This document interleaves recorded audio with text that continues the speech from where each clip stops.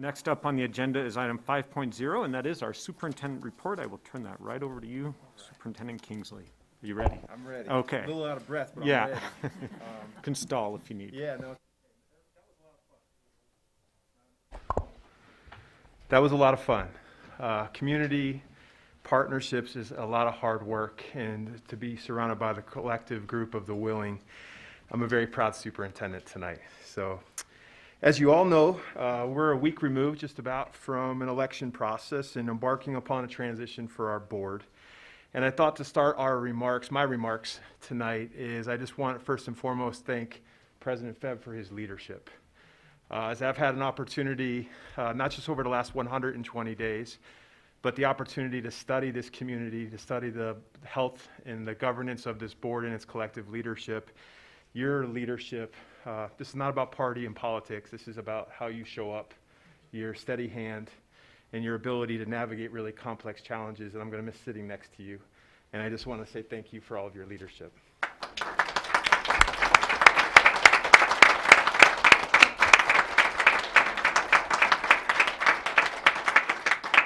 That was well-deserved recognition for you. I'm looking forward to working with our new director and the collective board moving forward. Tonight we'll be speaking about some adaptive, complex things. We're going to talk about our budget and going through our budget development process. So tonight is the beginning, but we'll continue to have ongoing dialogue to make sure we create an on-ramp for our new director and make sure that we can continue to ask challenging questions of each other around our drivers and priorities moving forward, knowing that we have big decisions on behalf of our children, our staff, and this community on the horizon. I do have a couple technical updates that I think is important for the community to hear from me.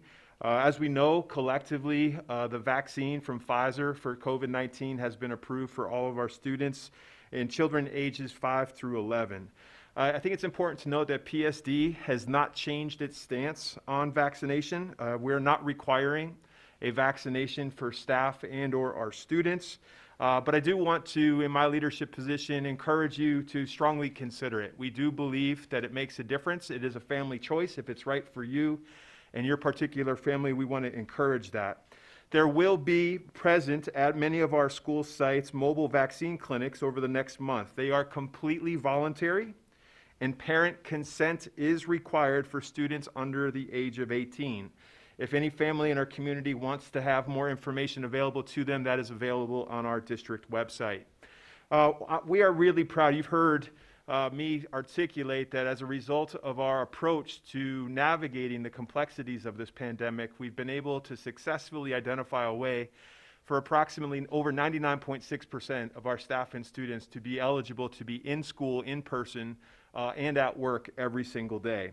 We're proud of that fact. But we're still experiencing quarantines. And as we continue to listen to families in our community who are experiencing quarantine, we've recently been reflective around how we can improve access to instruction, not just the provision of assignments to ensure that any children or staff members that may have to be home as a result of quarantine status or as a result of not feeling well. We want to continue to ensure that we're providing robust educational experiences regardless of that scenario. That's a complex challenge for all of our teachers. I want to give them all the credit in the world. We're not asking our families or our teachers to broadcast their instruction every day. We're not looking to pivot and move back collectively to remote learning. But we want to make sure that learning never stops.